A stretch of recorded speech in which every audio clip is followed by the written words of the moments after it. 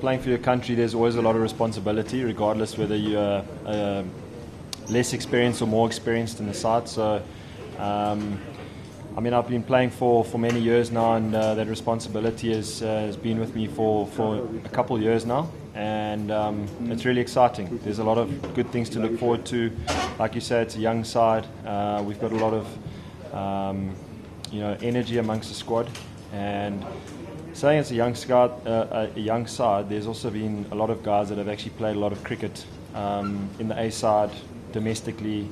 So all of us are really, really experienced in each department, and it's just a great stepping stone for, we come here to win, and we're looking forward to making a mark.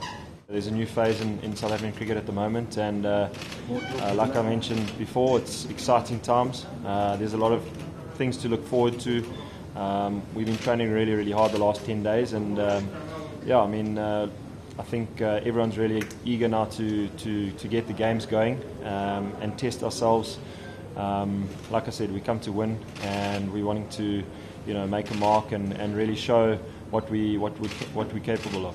He's been around for many years, and he's got an incredible cricket brain.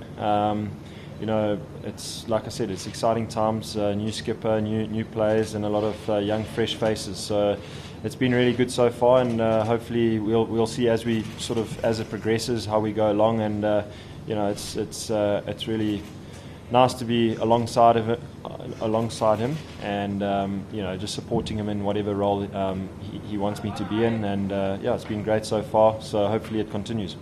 From having played here before, the biggest challenge really in playing in India is dealing with the conditions, and that's just not necessarily the wicket, that's the weather, that's amazingly full stadiums, wonderful full press conferences. There's a lot of things you have to deal with, and you always say, oh, well, you deal with the conditions, but Indian conditions are very different, not just the wicket, there's a whole lot of other. It's a wonderful challenge. Not everybody's had the privilege of, whether they've been here with SAA, to playing under a full noisy stadium, which we all wake up in the morning to try and do.